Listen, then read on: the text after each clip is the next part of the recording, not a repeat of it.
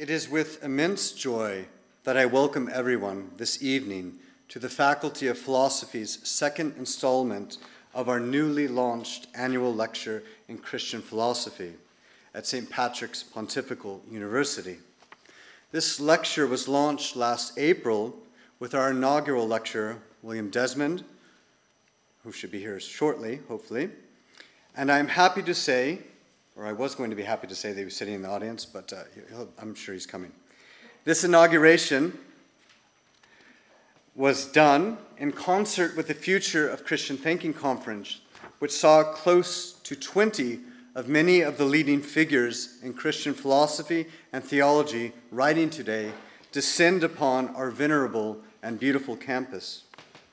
With over 120 participants coming from across continental Europe, America, and the UK to attend.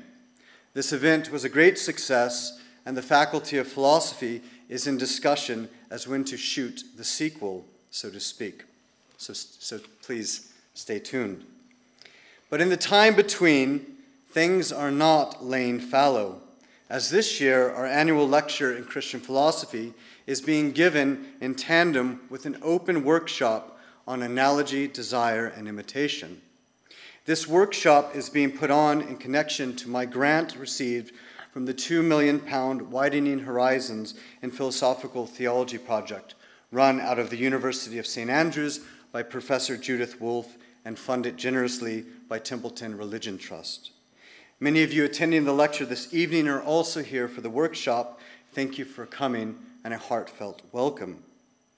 That said, I cannot think of any better way of launching this event than with a speaker, thinker, and friend very dear to my heart, Cyril O'Regan. Professor O'Regan is the Catherine F. Husking Professor of Theology at the University of Notre Dame. Professor O'Regan's work is as expansive as it is deep. His areas of focus can be said to be systematic theology, historical theology, as well as continental philosophy, especially the latter's intersection with theology. Implicated in the aforesaid triptych, Professor O'Regan has done substantial work on 19th century theology and philosophy, specifically, but by no means exclusively, Hegel and the Tübingen school, along with extensive treatment of postmodern thought and the theological turn in French phenomenology. Speaking of the theological turn, when working on this intro, I saw that Professor O'Regan had just written a superb foreword to Emmanuel Falk's newest book, By Way of Obstacles. Incidentally, I am happy to say that Emmanuel Falk will be giving this lecture in 2025. Returning to Professor O'Regan, this is to mention nothing of his work done on mysticism, apocalyptic, Gnosticism, and Gnostic return. Some of the Catholic figures with which Professor O'Regan is particularly engaged include Newman, de Lubac, Hans Urs von Balthasar, and Benedict XVI. Professor O'Regan burst on the scene in 1994 with the appearance of The Heterodox Hegel, a text which gives pious Hegelians nightmares and sweats, and always, in my view, needs to be read in tandem with William Desmond's Hegel's God, a Counterfeit Double. Now you have the answer to the famed and ever-present riddle of how many Irishmen does it take to exercise Hegelian Geist, for the answer is 2.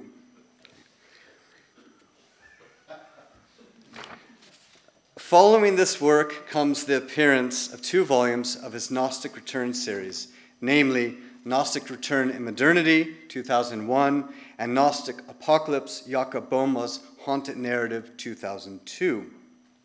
The next 2 books signal O'Regan's ever-intensifying apocalyptic turn as seen in Theology and Spaces of Apocalyptic, 2009, and The Anatomy of Misremembering, Balthasar's Response to Philosophical Modernity, Volume 1, Hegel, in 2014.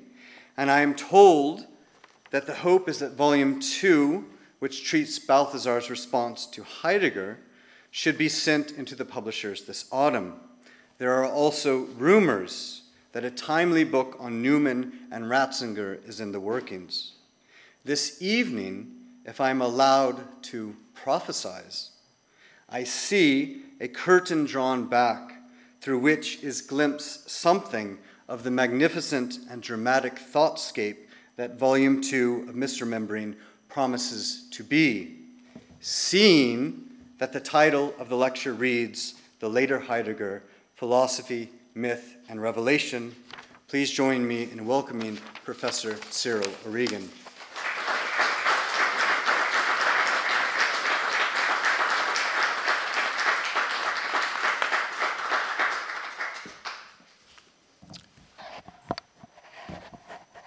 First, I am delighted to be here, or rather that should be second. I'm delighted to be here, and first, I was delighted to get the invitation. So two things sort of are connected, but not the same thing. I want to thank Philip. Philip is a person of extraordinary energy, matched by his generosity, and introduction is another example of the latter. So let me get about my business. You have a handout, and the handout you have bears some resemblance to the talk that I'm going to give. In fact, a relatively decent amount of resemblance, more nearly in the introduction and in opening part one. Part one really is the meat of the matter, dealing with Heidegger and trying to analyze the relationship between myth and philosophy, or the confusion, or the conflation, or the shuttling back and forth in that discourse. So if you look at part one, there are really three elements to it, and I'll introduce them sort of as we go along. The second part is not going to get an equal rendering. Given this sort of is more a philosophy lecture, I thought I could have sort of a theological reply, but not a theological reply such that sort of it really overcomes the balance of the paper, sort of which is a philosophy paper. My initial training was in philosophy, so I think I can do it, and I don't need sort of to duck and cover with the theologians. Well, that's what I say. We'll see what you think afterwards. In the modern period, Christianity has had to contend with multiple challenges and multiple kinds of challenges to its pivotal concept of revelation. For atheists and materialists, the signified reality is as illusory as the concept is bogus. For semi-rationalist theorists such as Locke, revelation provides a jump start for rational thinking that in due course will catch up with it and surpass it. For Kant, revelation is at once an embarrassment with regard to thought, while providing a clue with regard to sorting out aporias in ethical theory.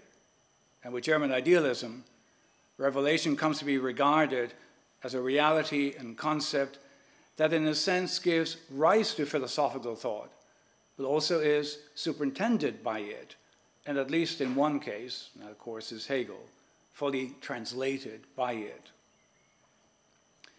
The philosophical work of Martin Heidegger in the first half of the 20th century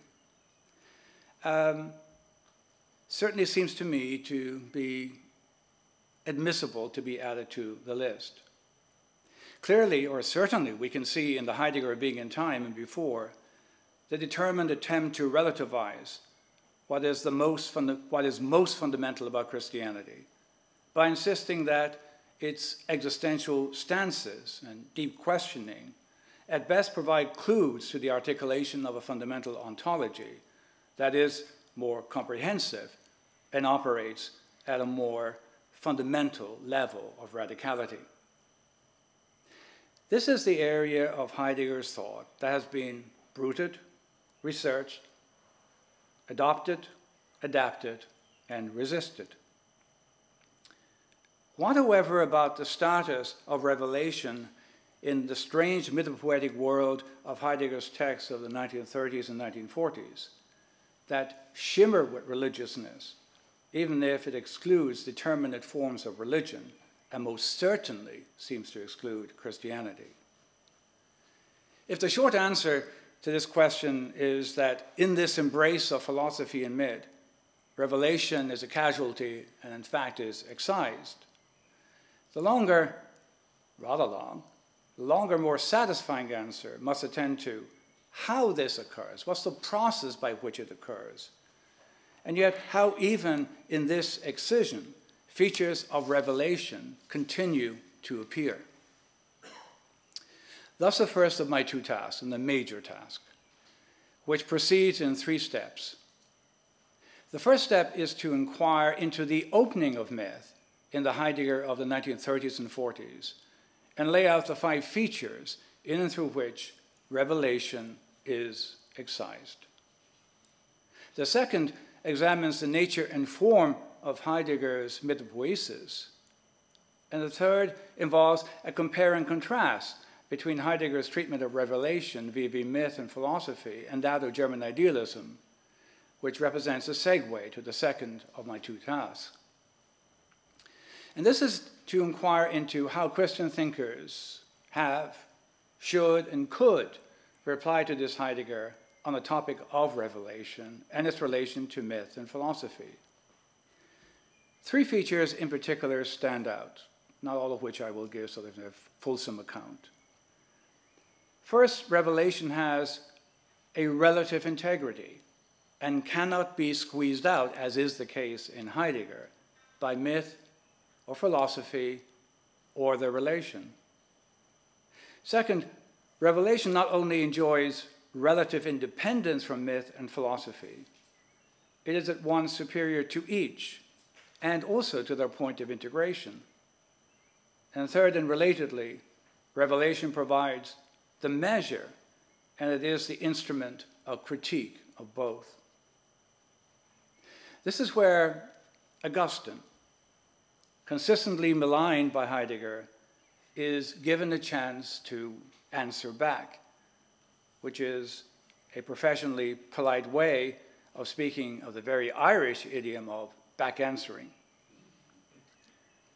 I take as my text the City of God, and specifically books 6 to 10, which deal with natural and mythic theologies, thus philosophy and myth, and that critiques both from the vantage point of revelation.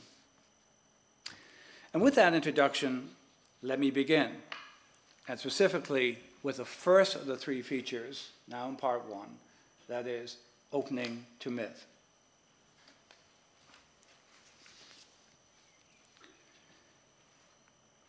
While it is easy to point to the shift from Dasein to Sein in Heidegger's work, and to distribute the text accordingly, with Being and Time and the Kant book belonging to the former, and major texts such as Mindfulness and Contributions to Philosophy belonging to the latter, it has proved more difficult to nail down criteria for the so-called turn in Heidegger that would justify speaking of a rupture between 2 fields of text production, such that one can reliably speak of a Heidegger 1 and a Heidegger 2 after the manner of the distinction between the Wittgenstein of the Tractatus and the Wittgenstein of the Philosophical Investigations.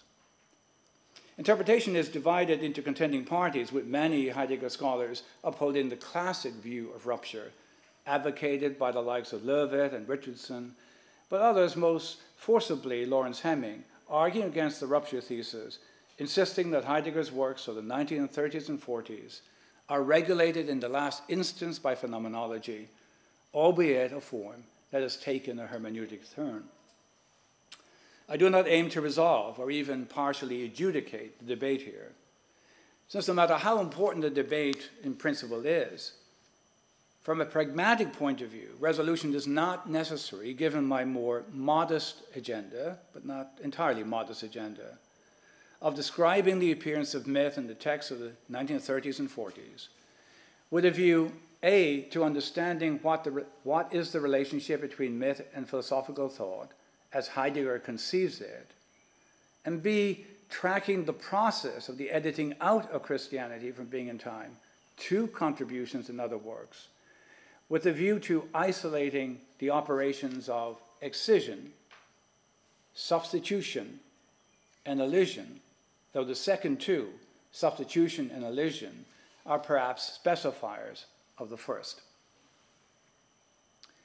If we simply attempt to describe the emergence or appearance of myth in the works of the 1930s and 1940s in their broadest expanse, but centered mainly on contributions and Heidegger's commentaries on the poetry of Hölderlin, we can isolate 5 elements. And you have the 5 elements listed. I begin with the first, the limning of myth. First and foremost, Heidegger's post-metaphysical investigations come to operate significantly in a mythic register, with respect to which the fourfold serves as both summary and synecdoche. The fourfold of 2 pairs, earth and sky, divine and human, serves as a topos, or place of orientation for human beings, defined by openness to the call of being, made even more mysterious by being crossed out, and otherwise also replaced by the more archaic Sein, spelled with a Y. Of course, what Heidegger seems to recall here is a world of hierogamy, whose flora and fauna are subsequently described in meticulous detail by phenomenologists of religions such as Mircea Eliade. Notably, however, in contrast to Eliade, in Heidegger, hierogamy is more formal and does not seem to indicate, as it usually does in mythic thought, gendered relation, something exposed and contested as the exclusion of the feminine by Luce Irigaray. The world of the fourfold is a world of differences, but unlike Platonism and in contrast to Judaism and Christianity, it does not suppose a ground of the world that is not the world. However mythic, there is nothing outside the world. The plane of the world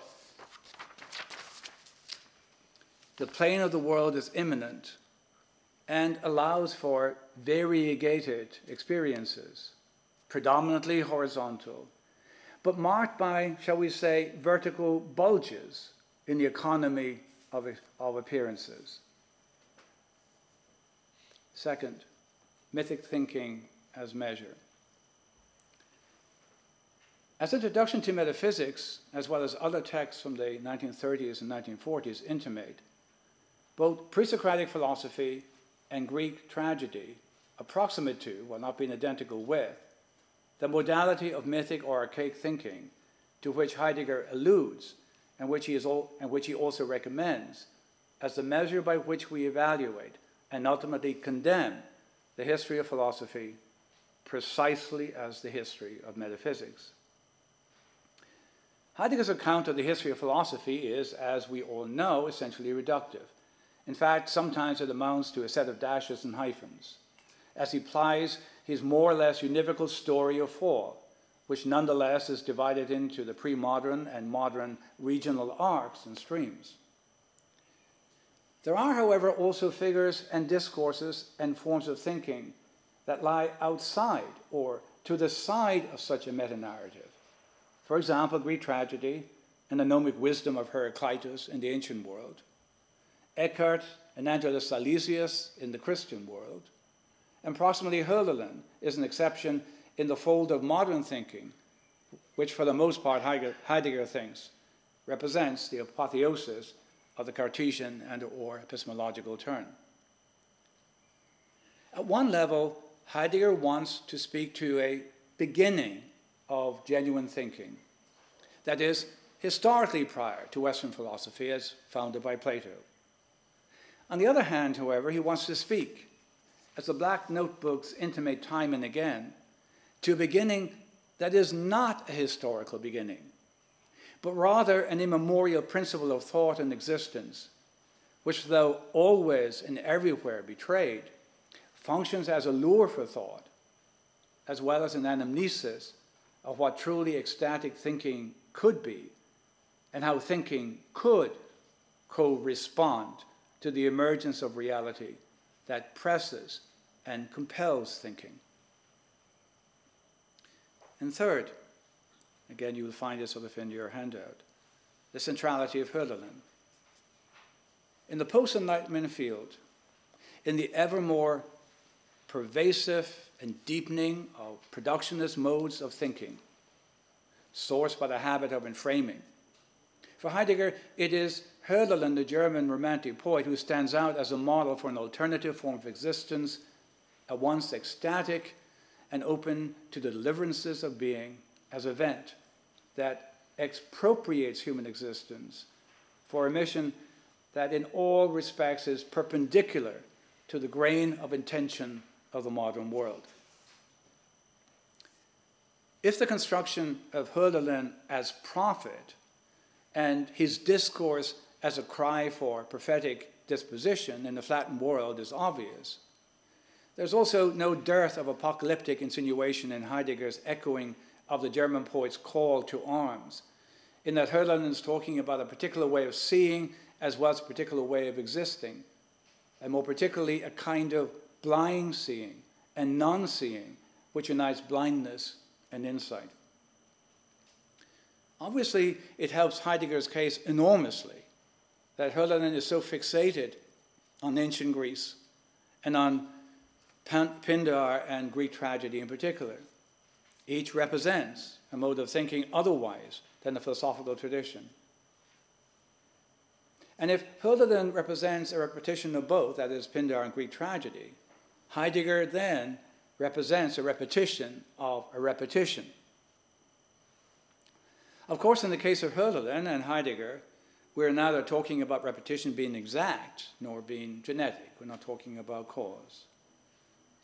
Repetition in both cases is non-identical.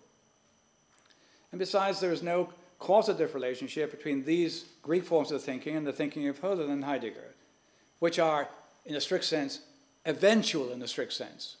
That is, in the way in which Heidegger thinks that there is no precedent or anticipation of Hölderlin, despite the fact that he's reading Hölderlin. In the end, there's no precedent with respect to Heidegger either. For present purposes, we don't need to inquire into the probity of Heidegger's readings of Hölderlin's elegies, odes, and Pindar-like songs of praise. Now question the mode of interpretation, which has variously been diagnosed as ahistorical and monolithic, and exclusionary, especially regarding both Hölderlin's debts to the Enlightenment and to Christianity. Perhaps more important to note in this later phase of Heidegger's literary production is how his elevating of Hölderlin goes hand in hand with a diminishment of the claims of Nietzsche, who, albeit with a little reserve and maybe a little prick of conscience, is written back into the history of metaphysics. Fourth, Christianity under erasure.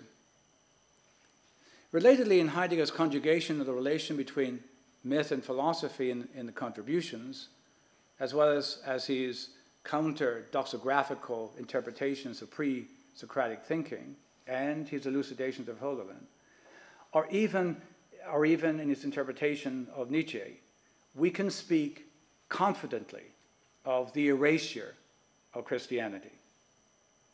We can leave open, at least for the moment, whether one is talking about substitution for Christianity by a non-philosophical form of thought, regarded as more primordial than it, or of an elision of Christianity into myth, to the extent to which, in Heidegger's articulation of hierogamy, as the sphere of the whole, he seems to show features of revelation, such as event, prophetic mission, and eschatological expectation.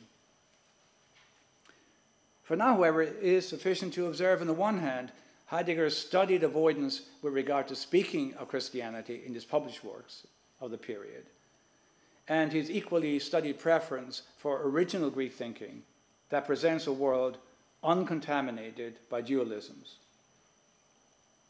By the dualism particularly sponsored by Christianity, but also exhibited in the thinking of the philosophical tradition, which quickly thinks itself into cul-de-sacs to which the commitment to reason leads it. To elevate a thinking poet, a dictor, such as Hölderlin, means that he represents an alternative to both in what he is himself and in his recovery of the voices of Greek tragedy, Pindar and Heraclitus. This, a priori, in turn, has consequences in and for Heidegger's interpretation of the great German poet. For example, Heidegger simply passes over in silence Hölderlin's evocations of biblical figures: Christ, Mary, John of Patmos, Christian liturgy, bread and wine, Christian apocalyptic, Patmos. And if we are to follow Jean Le Marion, the intimations of the Trinity given in Hölderlin's reflections on the Father-Son relationship, and also the ministrations of the Holy Spirit. Of course, this is not the only silence enacted in Heidegger's interpretation of Hölderlin. Heidegger also has precious little to say about Hölderlin's relation to Romanticism, idealism, and the Enlightenment and revolutionary politics. Yet the silence with respect to Christianity is not simply one silence among others. The silence about Christianity and its claims on Hölderlin is suggested in Heidegger's three-volume interpretation of Nietzsche, where he seems resolute in avoiding as much as possible any discussion of Nietzsche's relation to Christianity, as if, despite the constitutive nature of Nietzsche's anti-Christian rhetoric, this is an inessential feature of his thought that can be ignored. This is more strategy than tactic of omission, one intended to make Christianity less potent by depriving it of a voice and the prospect of answering back. Not to recognize revelation as a happening or event, or the happening or the event, is more powerful than global critique. Should revelation emerge into appearance, not only will it find itself that it's without historical rights, but it also functions as something of an anachronism. It simply is a monstrous nothing, entirely misshapen, the nightmare from which both Joyce and the Gospel of Truth suggest we should awake. Philosophy or myth is the last feature. The final feature of Heidegger's conjugation of myth and philosophy in the works of the 1930s and 40s concerns the ambiguity of the relative status in his work of myth and philosophy. It would be easy to think that Heidegger's work in this period simply involves a regression to myth, as was the judgment of Lovett and Adorno, among others. Yet this does not quite capture the relative formality of how myth functions in Heidegger. At once a finely etched hierogamy and a philosophical discourse equally sibilant to match. For Heidegger, for example, it is a compliment to call Heraclitus' thinking obscure. And certainly post-metaphysical thinking is representative, though of what and how it is not altogether clear. Still, it should not be ignored, no matter what the line of vector of interpretation, it inevitably compels going into the other. If you start with myth, you're going to need philosophy. If you start with philosophy, you're going to need myth. Now, throughout this period, we see that precisely in those texts that have the look of repristination, Heidegger can also be seen to translate myth into a post-metaphysical idiom. If we ignore the obvious destination of the process of translation, that is, normally when we talk about demythologization, we could almost, with Bultmann, talk about demythologization, a prospect that is supported by the close relationship between Heidegger and Bultmann in his Marburg years before being in time. But of course, as I said, almost intimates a condition that is not met. First, of course, we would be ignoring the fact that for Heidegger, scientific discourse always fails to illuminate reality and deepen human existence. And second, we would have failed to observe the phenomenon of the double discursive movement in Heidegger. That is, the descending movement of thinking towards mythic forms of thought and symbolization that affect a remythologization of philosophy and thereby saves it from its worst rationalistic instincts, and the ascending movement of translation of myth into a post-metaphysical idiom that in the end appears to be ultimate.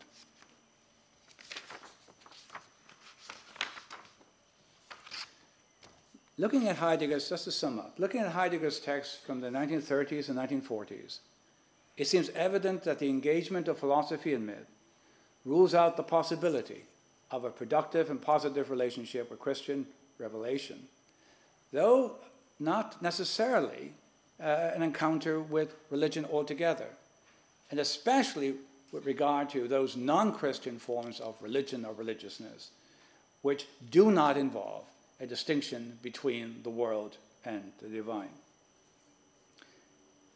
Texts such as contributions in Heidegger's interpretation of Hölderlin's poems, and the work also of other poets, broadly in the Romantic tradition to which Heidegger occasionally refers, suggest that beyond the proscription of metaphysics, which is the one that we're most familiar with, there is also a proscription of biblical and ethical monotheism.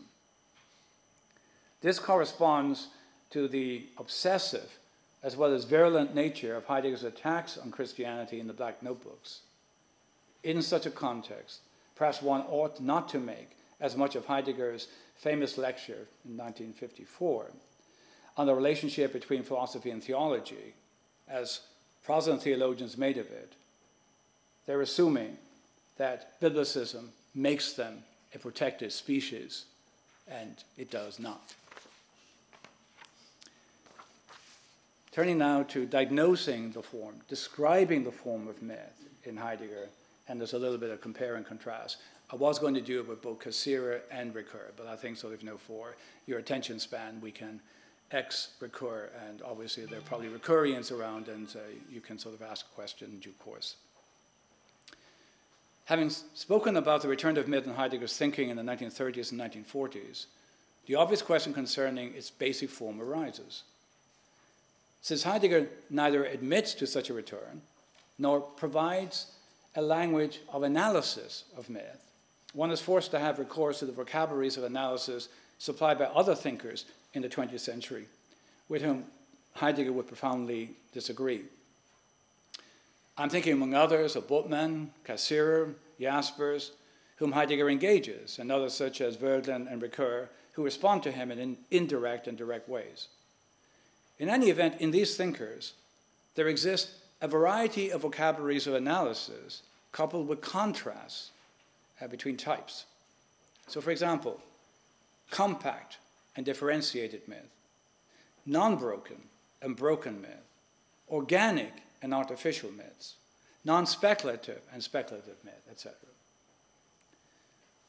Given the particular origins and the different interests observed, at best these vocabularies are approximate to each other and not fully substitutable. Nonetheless, if not from a theoretical point of view, at least from a rhetorical point of view, I would like to keep all of these in play in order to provide an adequate, or kind of adequate description of myth, as is operative but not thematized in contributions and other texts of Heidegger from the same period. It is necessary as a preliminary to scope, throughout my emphasis will be on the second of the two pairs, that is, broken myth, differentiated myth. That's probably, those are my two favorite terms. Though my emphasis will be on the second of the two pairs, given the pervasiveness of Heidegger's narrative of declension, it is necessary as preliminary to scope out the first, as it is the basis of the worlding and community-creating impact of compact, undifferentiated, and unbroken myth that Heidegger moves to insinuate in the fourfold and hierogamy as an alternative to the nihilistic galloping of reason towards its fated demise in modernity or as modernity. Now, in an expressly philosophical work such as Introduction to Philosophy, as well as his interpretive work on Nietzsche, Heidegger harps continually on the ruptural quality of the emergence of classical philosophy in Plato and Aristotle, and laments it somewhat after the manner of a Greek chorus. What the likes of Werner Jaeger or Paul Friedlander would hallow as one of humanity's greatest achievements, according to Heidegger, sets human beings fatally on the wrong path. Indeed, the wrong path is nothing less than fate, a trajectory that is destined and irreversible despite the manifest appearance of human freedom and purposeful agency that could be called on to reverse what appears to have the signs of a beginning or at the beginning of a human contingent decision. That is, if it is the case that the original fall was brought in by human freedom, then surely there is a reversal of it. A human freedom can also reverse it, which of course I'm suggesting is denied by Heidegger. First, however, we must characterize the event of the emergence of reason as nothing less than the fall. Not really, we have a kind of Christian narrative. Reason is the wound that leaves human beings divorced from themselves, their surroundings, and of course, each other. It is also a wound that throughout Western history grows larger and more septic, and eventually will come to regulate all cultures, East and West, and ensure their demise. And in contradistinction to Hegel, the wound of reason is not the wound that will heal itself.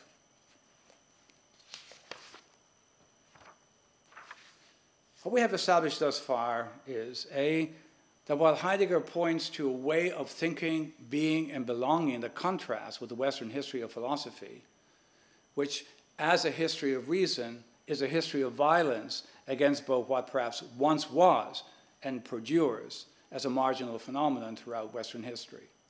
And B, that in general, Heidegger deals with broken forms of myth that intimate a kind of integrative horizon that is aboriginal, and which we might approximately refer to as the arena of compact, organic, or unbroken myth, where discourse, practice, and form of life are absolutely of a piece. A number of questions arise.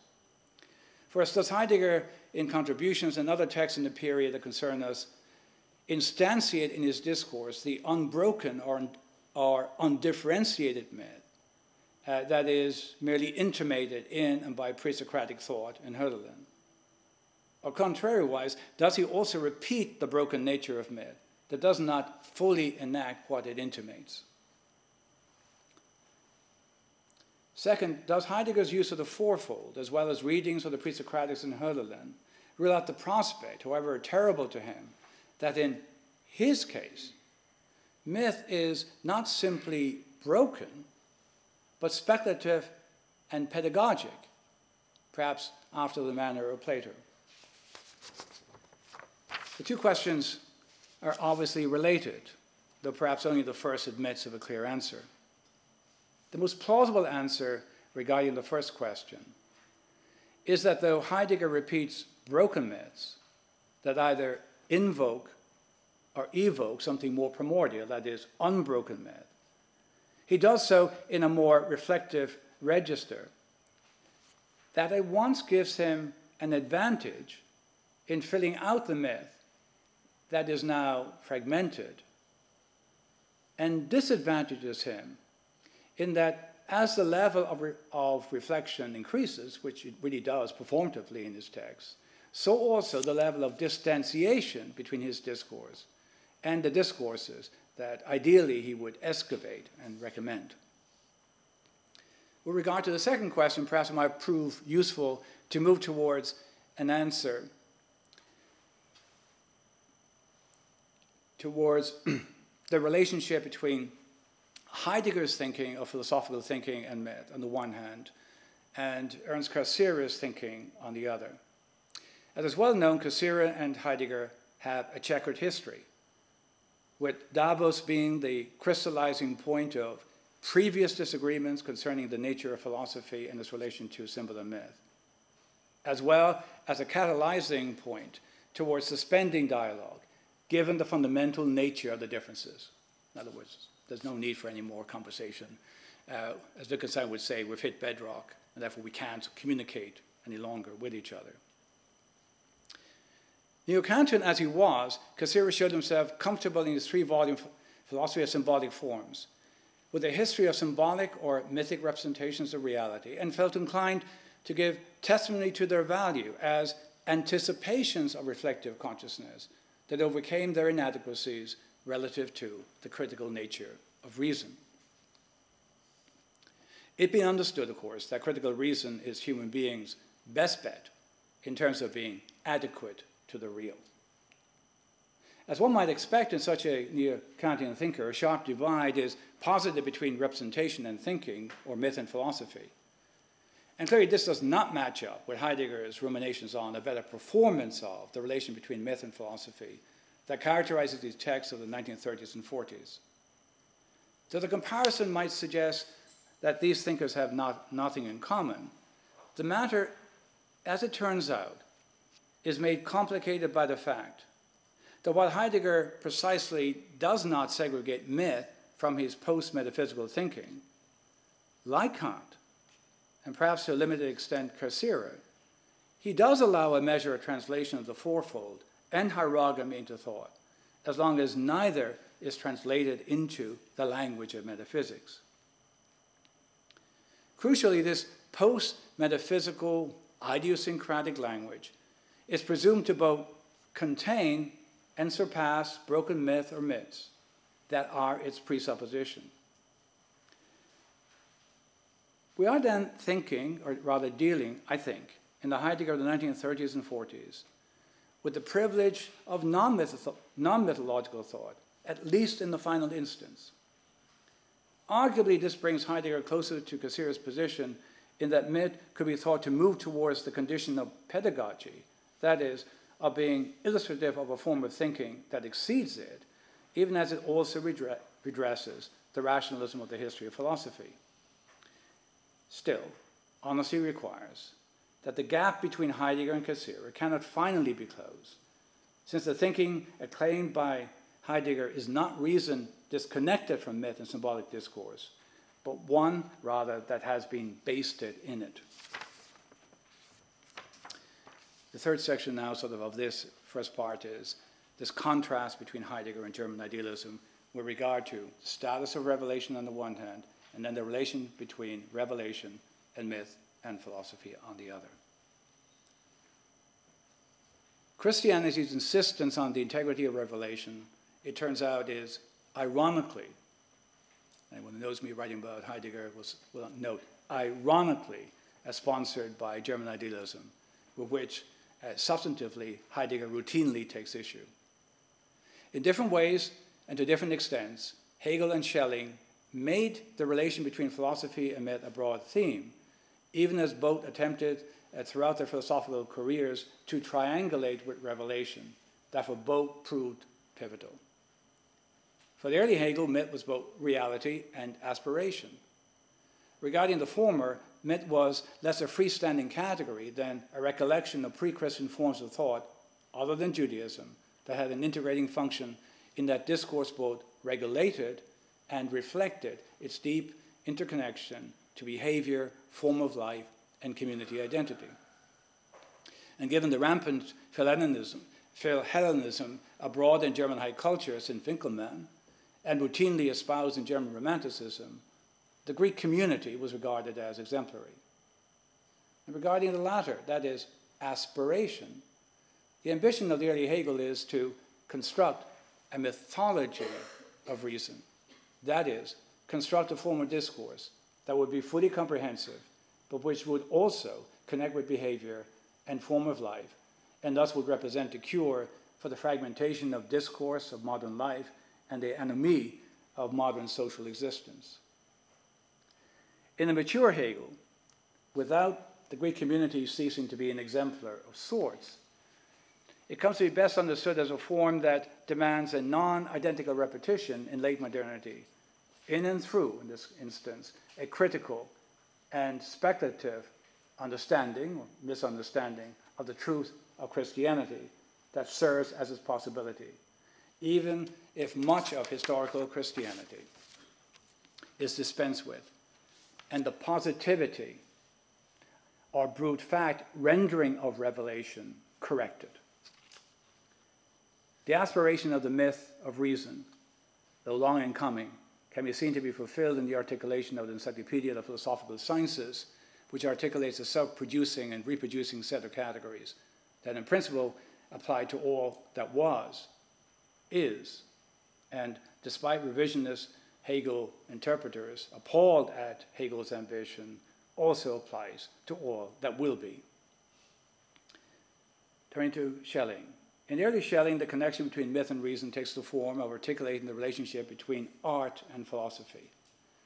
In the text of Schelling's middle period, the relation is more nearly performed than thematized, in that in texts such as the essay on human freedom and the ages of the world, Schelling's explorations of the divine and the divine world and human relations proceeds in and through an interpretation, though hidden from sight, of the Lutheran theosophist Jacob Boehme, who focuses on the becoming of God, and under that auspices speaks to both angst and darkness as a condition of theogenesis.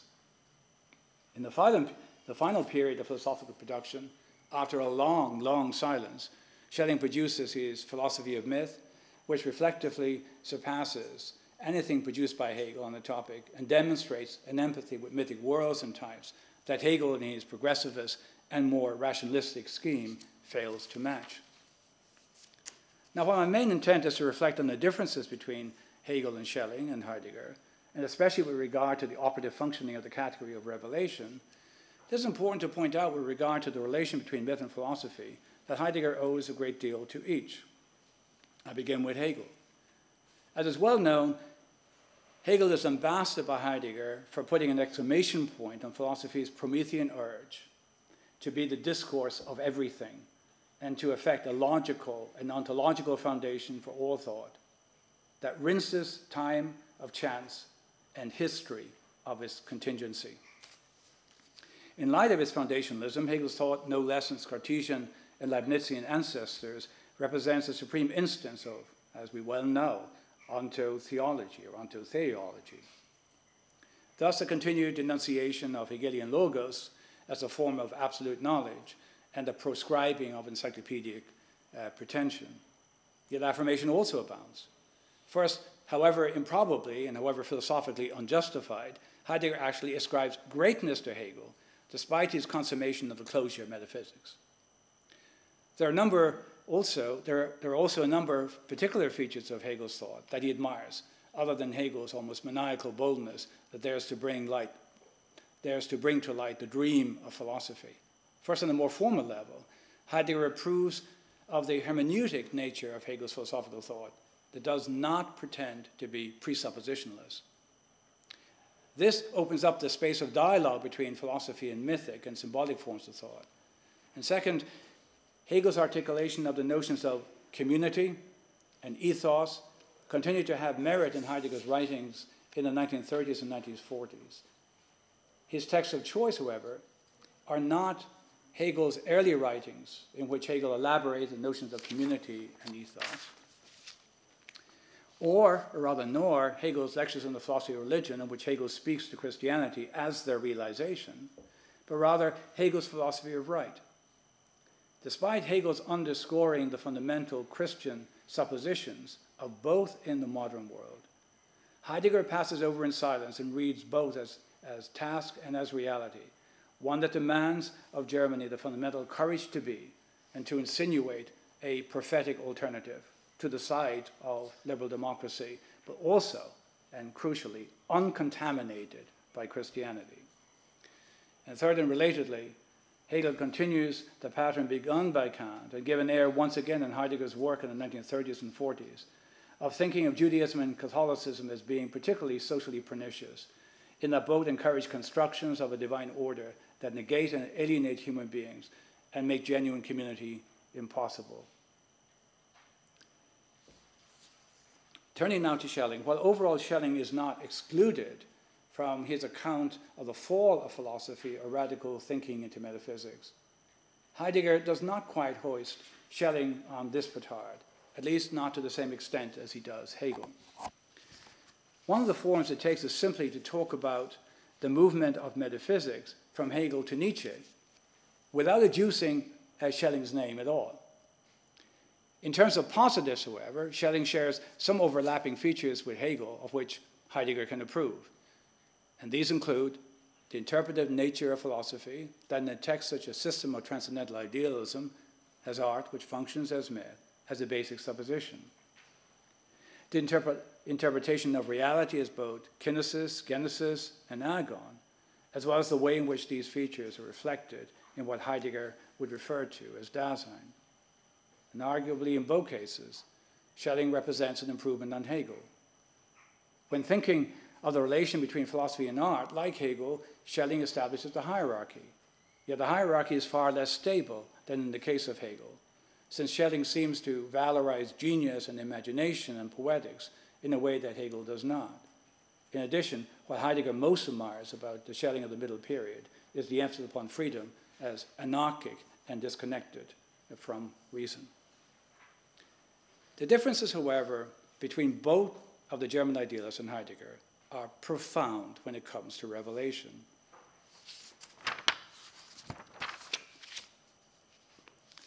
For both, while revelation bears intimate relations with myth, in both its religious and artistic expression, and with philosophy, insofar as it serves as a presupposition for it, it is in fact a genuine third, indeed a mediating third. In the case of Hegel, this means, among other things, that by the time of the phenomenology, Christianity as revealed religion surpasses the illuminations provided by Greek religion in general and Greek tragedy in particular, that had Hölderlin in thrall and Heidegger even more bewitched, insofar as he does not show the German Romantics' poetic ambivalence with respect to Greek religion and Christianity, but unilaterally decides that it is Heidegger in favor of the Greek over the Christian. Hegel also insists that the theological expression of revelation and doctrines such as the Trinity, creation, fall, incarnation, history, church, and eschaton provide the proximate data for philosophy to work its magic of translation into a purely conceptual language adequate to reality, while also having built into this a dialectical language of a logic of justifications, both first and second order. It is not a little interesting that even when Heidegger is at his most critical of Hegel, he shows little interest in reminding the reader of Hegel's commitment to Christianity in general and revelation in particular. For example, in his two reflections on the phenomenology in the 1930s, when speaking of the terminus of the voyage of individual and historical social consciousness towards absolute knowledge, though Heidegger is comfortable describing the goal in the Christian apocalyptic language of the parousia, Hegel's actual debts to Christianity are never mentioned. It is as if Hegel's philosophy is misbegotten insofar as entirely on its own recognizance, it has a sense of an ending, rather than that it has, in fact, become derailed because of dependence on Christian theological categories and the insistence that revelation is the subtext of philosophy and essentially makes it possible, which is Hegel's position. It is not a moment to Heidegger to analyze the actual extent to which Hegel shows that Christianity provides philosophy with both form and content, and equally the extraordinary effort that philosophy needs to make in order to gain independence from Christianity precisely in and through the process of translation. That is, Heidegger fails to take account of the fact that in Hegel, the hermeneutic nature of philosophy, which at first indicates a stance of gratitude to the given, instantiates in the end a stance of ingratitude, insofar as it is in conceptual thought that Christianity ultimately finds its explanation and its sanction. I'm going to come to the end of this particular section. Crucially, more than in the case of Hegel, what divides Schelling from Heidegger is the importance and pervasiveness of the category of revelation. Obviously, the crux of this separation in Schelling's work is provided by his later philosophy, in which not only does philosophy simply have to accept existence as a given, it's also required to accept Christianity as event. The eventual or apocalyptic nature of revelation is to the fore in both versions of the philosophy of revelation. The task of philosophy is to attempt to catch up with that which is given in the event of revelation. Gratefully and graciously, this task is essentially hopeless. Though revelation is not asserted, neither can it be adequately and comprehensively explained. It is intelligible just as creation is and demands interpretation, but this interpretation is, in principle, endless. Of course, in the late Schelling, the discussion of revelation occurs in a philosophical context in which there is a monumental treatment on myth as a holistic discourse in which human beings lie outside, human beings outside the order of revelation.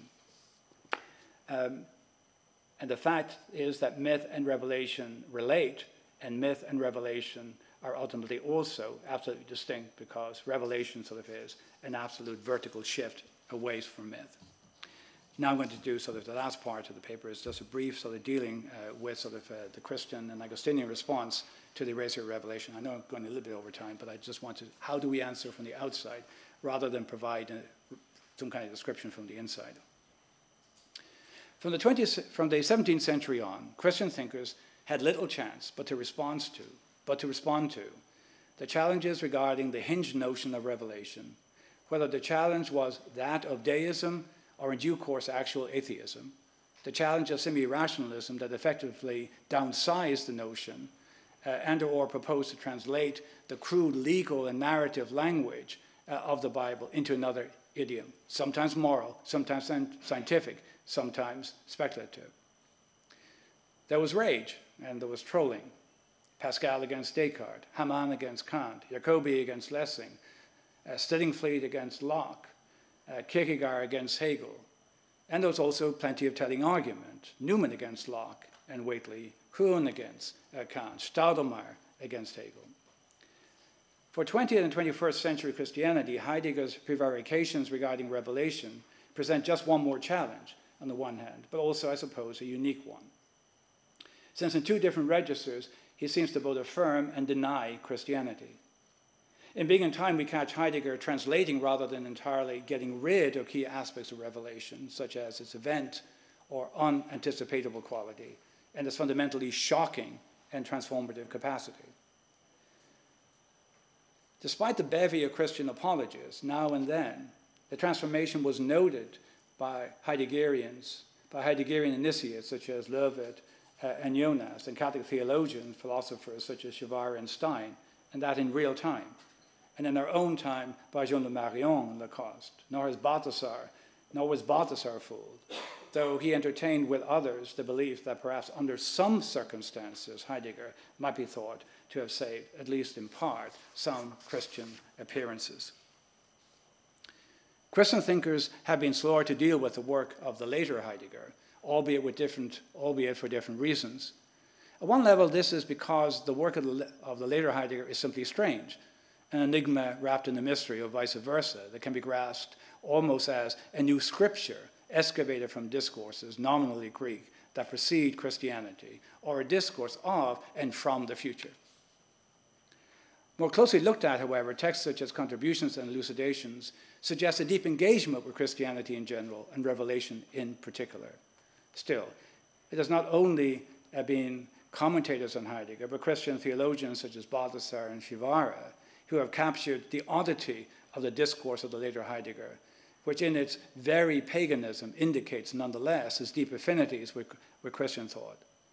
Not that they are naive enough to suppose that Christianity emerges unscathed from this new context of its placement and new context of replacement, which fundamentally revises just about everything fundamental to the notion of revelation.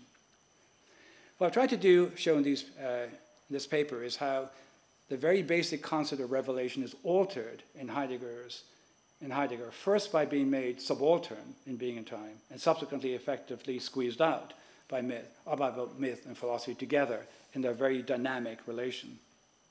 Now, while Christianity's negotiation with the discourses, cultural discourses throughout Western history, has been both complicated and varied, nonetheless, throughout its long history, it has dealt with both myth and philosophy and attempted to triangulate the relationship with revelation.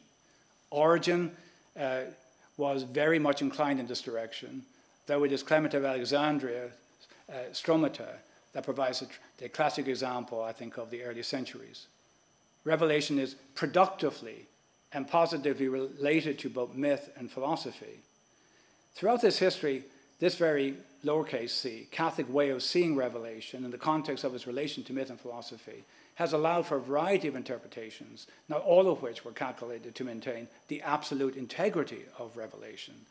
One can think of the Renaissance thinkers such as Ficino and Pico del Mendola, a variety of English and German romantics who, in good faith and bad, aimed to correct revelation by appeal to and use of philosophy and refurbish revelation by an appeal to myth. Nonetheless, Clement is not untypical in his expansiveness and in his triangulation of revelation with myth and philosophy. The revelation also provides a critical measure and functions to pick out and reject different forms of myth in which either God or man are figured in ways that do not match the elevated view of the divine and the human in the biblical text, and as well pick out deficient forms of philosophy such as Epicureanism and cynicism. And just about a page or two on Augustine to end, so that you know who is my hero, but I'm not going to deal with him very much. Augustine, too, is a triangulator of revelation, myth, and philosophy, though one in which revelation's critical measure has been exacerbated. If Augustine's openness to cultural production is a basic feature of his early work, De Doctrina Christiana makes a decisive change insofar as it insists on the prerogatives of revelation, in particular, its rights to vet and judge, and to appropriate or expropriate on its own terms what is valuable in both myth and philosophy. The City of God can be seen as a focused application of this hermeneutic posture insofar as revelation and then the elaborate theology which it inspires functions to judge other relevant ways of understanding reality and bringing to language in myth and philosophy. Or in Augustine's terms, it illuminates, as it also criticizes, mythical and natural forms of theology. The issue for Augustine is the adequacy of representation, which, given the exemplary function of gods, has real effects on how human beings conduct their lives. The gods of myth are, in the strict sense, fabulous. Whether we are talking about supreme gods or the gods that occupy and define the interval between the supreme God and the world, who in a sense represent the adhesive between the two distinct planes of existence.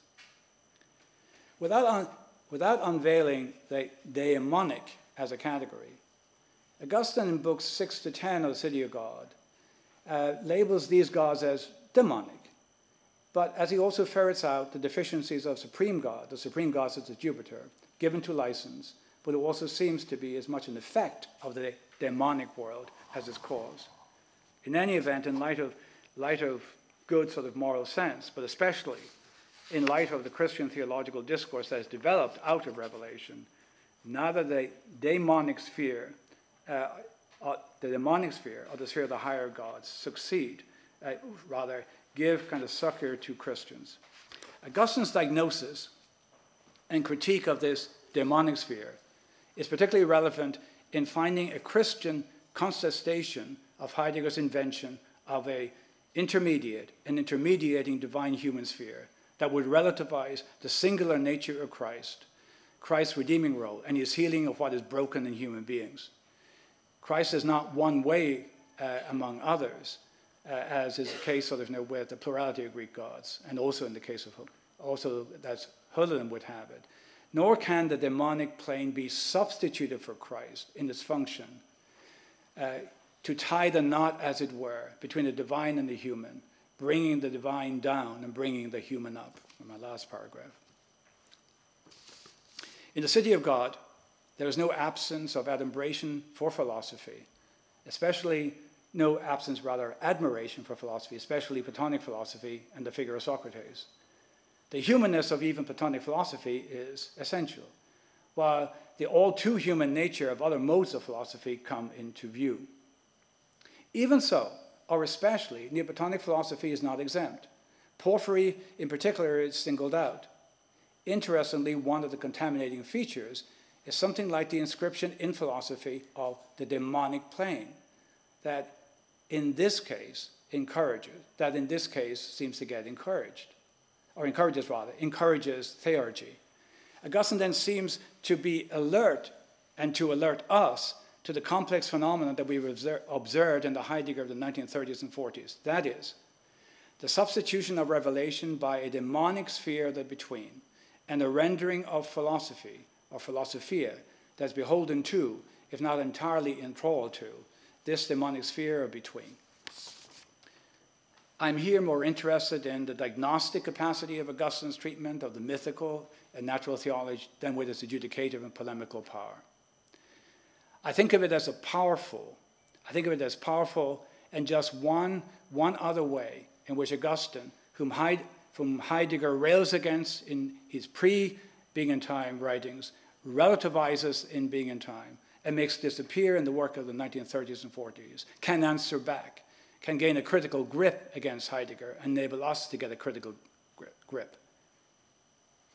Prayer and liturgy, on this account, belong neither to the province of myth nor philosophy, but solely and properly to the order of revelation, with its incalculable and solicitous God, who only becomes readable in the incarnation and the passion, death, and resurrection of Jesus Christ. Thank you very much. I'm sorry for going over.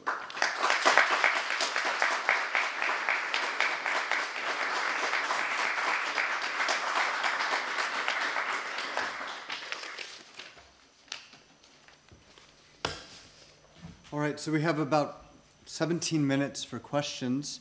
The mic is going to be put just right there, and so if you have any questions, please just come up to the mic, and Professor Regan will just continue to stand at the podium.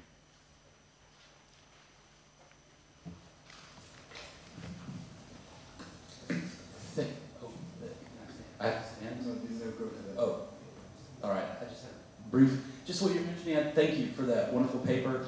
I really appreciated the sort of what I heard as secularizing maneuvers of the erasure, substitution, elision. I like that. And it was just at the tail end there that it perked up for me. And I wondered if you could say a bit more about that connection you're making between those 1921 lectures on Augustine and the Neoplatonists in the phenomenology of religious life, and sort of how you're seeing that. You mentioned it just at the tail end of the paper, and if you had more canvas or whatever, could you sort of flesh out, is there a genuine shift there, or is that sort of the pattern that's emerging from those lectures on into the later Heidegger, as you're saying? Right. I think in the 1921 lectures, there is this sort of encounter with Augustine, granting sort of that in his, albeit deficient, theological language, or committed Christian language, he sort of is unveiling some important elements of factical life. That would be the language he'd be using at that particular point. But however, the virtue sort of the virtue of this kind of disclosing sort of these measures of the questioning sort of self, the ecstatic self, these are doused, and these sort of are ultimately sort of entirely contaminated, in this instance, not by Christianity, but by sort of a Platonic metaphysics. And that then, I think, sort of gives you sort of an anticipation of how Augustine is treated in Being and Time. So when we look at Being and Time, so there really are two theological sources sort of which are mentioned. That's Kierkegaard and Augustine. So there's an echo sort of the 1921 text. But this particular point, sort of, since he has actually sort of made his peace with Augustine, and Augustine now sort of, and thinking of later on, will be sort of part of the metaphysical tradition, that used as a pejorative. These are, shall we say, sort of the residuals, the existential residuals of Augustine, so that they can sort of be echoed. That was, if you like, the result of what, the only thing you can get from Augustine is, you can get these sort of indications of what sort of a pure, really, a serious phenomenological ontology is going to deliver. Once that's done, Heidegger inscribes Augustine in the metaphysical tradition. He doesn't tend after that sort of to kind of point to texts as he does sort of in 1921. So with different texts, he's going to point to Confessions. He's going to point sort of to De Trinitate, and I think so he points to the commentary on Psalms. So then there's going to be a textual elision. He has done his business sort of with Augustine. And Augustine sort of then, somewhat like, I think Augustine more than Aquinas, functions as a proxy with respect to what sort of, you know, a Christian kind of philosophy is going to look like. So there isn't a fantastic amount sort of discussion sort of Thomas, other than sort of on occasions there's going to be an analysis, you know, of sort of essence and existence, which presumably sort of Thomas sort of, you know, has laid out.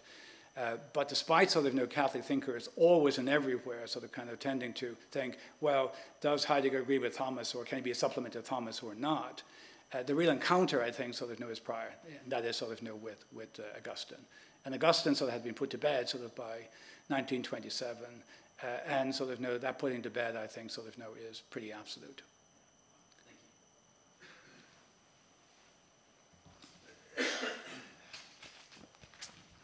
Thank you very much, Cyril. I apologize, I was a bit late. I got the time wrong. I thought it was 5:30, but I'm a belated arrival. But just a question about the last thing about the daimonic in Augustine and Heidegger also. You know, again, whatever Augustine says, I'm just kind of wondering whether the daimonic can also be, in a sense, rescued from approbation, or disapprobation rather, and wondering if the sense of the daimonic that's at stake there with Aquinas, or not Aquinas, but with Heidegger, and perhaps even with Augustine too, is a ketonic sense of the daimonic, that is to say, a sense of the betweening of the powers and human power that comes from below up. But by contrast, a Uranian sense of the daimonic, which has a more vertical transcending to the heavens. It would be an interesting issue to look at the fourfold in Heidegger, the relation between earth and sky, and ask whether his sense of the daimonic is ketonic more primally than Uranian. And I'm given to think about it because, again, Augustine is Augustine and he's a world unto himself, but the Augustinus Hibernicus, as many of you know here, of course, there was a thinker who identified himself with Augustine in the early centuries of Irish Christianity and was called Augustinus Hibernicus. But one of the very interesting things about that time among some of the early Irish Christians was much less antagonistic attitude towards the older religion. It wasn't euhemeristic, and it wasn't also daemonizing in a way that sometimes the Latin Church tended to do. There was a sort of more companioning transition, so to say, from the old gods to the new God of Christianity. And I've often wondered whether Heidegger, strangely enough, is more Latin in seeing the hostility of the Christian and the pagan rather than Hibernian in the sense that I'm indicating here. And I've wondered also if it has to do with the ketonic and the Uranian, the difference between a landlocked thinker in the neighborhood of the Black Forest as opposed to an insular thinker on an island. If you're on an island, it's both inwardly turned, it's also outwardly turned. But the winds of the ocean will always be blowing across the island. The sense of anotherness from a beyond will always freshen the air over the island. Whereas in the case of the landlocked thinker, you don't get those winds, at least not quite in the same sense. And I wonder if these elemental things could be, as it were, said to a Heidegger from the standpoint of a Hibernian Augustine, so to say. Sure. Right, it's a great question, and it's a multivalent question as well, so I won't deal with all aspects of it, William. Perhaps I would start sort of, by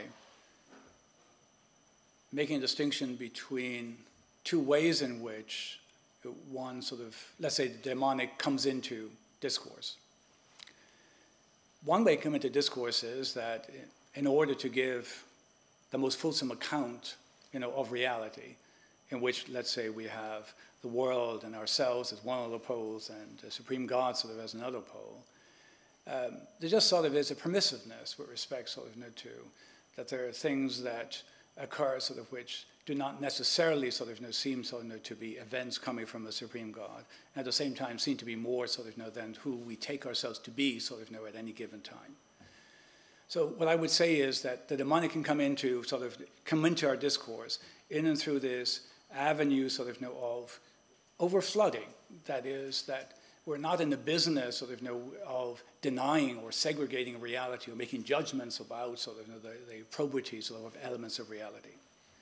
The second form is the demonic as a reaction formation. I mean, Heidegger, and I think you named him in any event, so I think we're speaking the same language.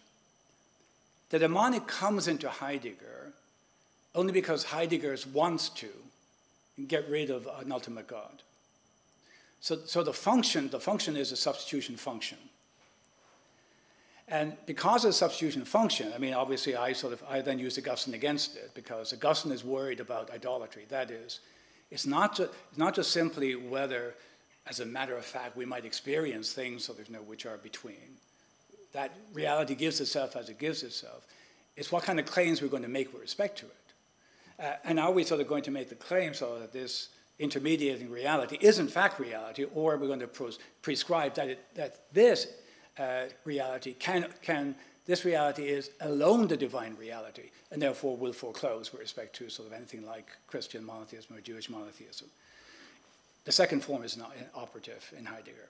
It's not a matter of permission. It's a matter of using a divine, pluralizing a divine, amorphizing a divine, in order that in every which way you're going to actually have a substitution for God. So Augustine, I think, provides a kind of then, I mean, he doesn't, it's not intentionally, but I think he provides us a way of distinguishing between the demonic as substitution and the demonic as a letting be. And I think that's what you're saying, I think, in terms of the Hibernian. That is, it's allowed, but you're not actually then coming to a status, and because it's allowed, therefore, the one who's above all things is now going to be dismissed. So I take it if Erugena is going to be your Hibernian example, that not without dangers of panentheism and all kinds of things in his major work, I take it that would be an example of where in reality there are things which appear that the epiphanies occur. Epiphany is always going to be in some sense a theophany in that landscape, but epiphany and theophany don't necessarily have to have the same charge as the once and once only events of the incarnation, in the passion and death of Christ and so forth. So I think of that particular demonic as the letting be of things more than human, and most certainly not identified in the last instance with God. But I think with respect to that distinction, it's quite clear what's happening in Heidegger. It is substitution, and substitution all the way through. We have time for one more brief question and a brief response. Anyone? Ryan, please come to the... Yeah. Thank you, Professor O'Regan. A brilliant lecture. I have a brief question. So it appears that there's three ways of interpreting myth and the value of myth. On the one hand, we have for Schelling a purely passive following upon the eventuality of myth that doesn't offer any firm criteria for distinguishing good and bad myths. On the other hand, for Heidegger, there's a negative evaluation of Christianity that arises from the suspicion that it doesn't ask the most original questions of being. It doesn't perform the appropriate transcendental analysis of being.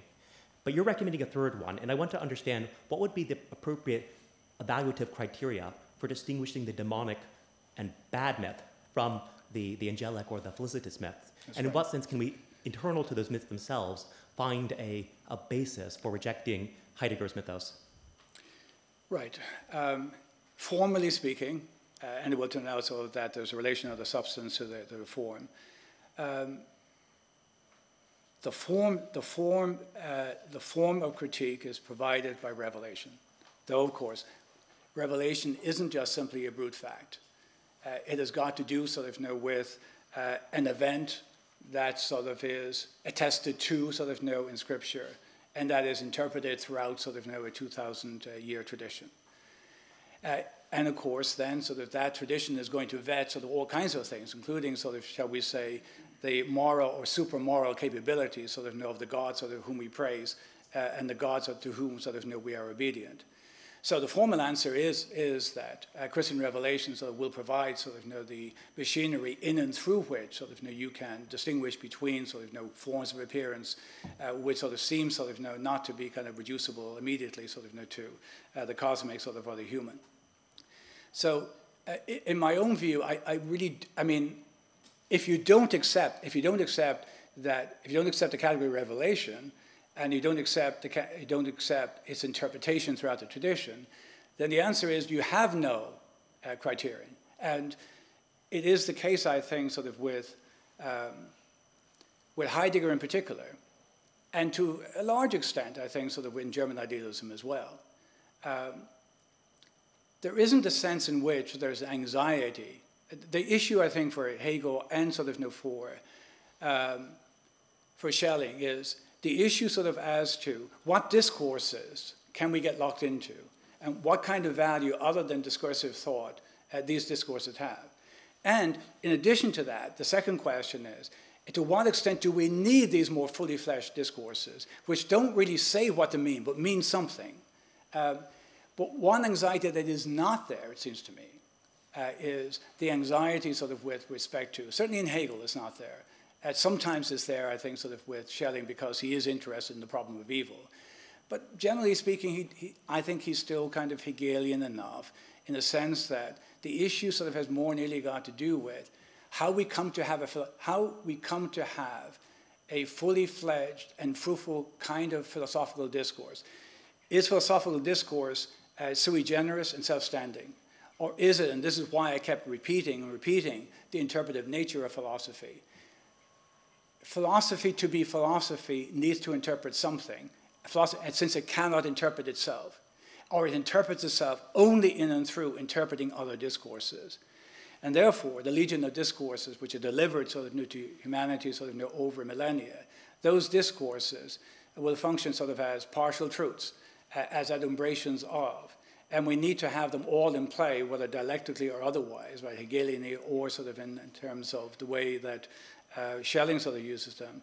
We need them sort of to have, if philosophy is to have an echo of flesh, it has to find that flesh not in itself, but in and through its interpretive operations with respect to discourses which are far more fleshy, far more gnomic, and far less epistemologically clear than it would like to be.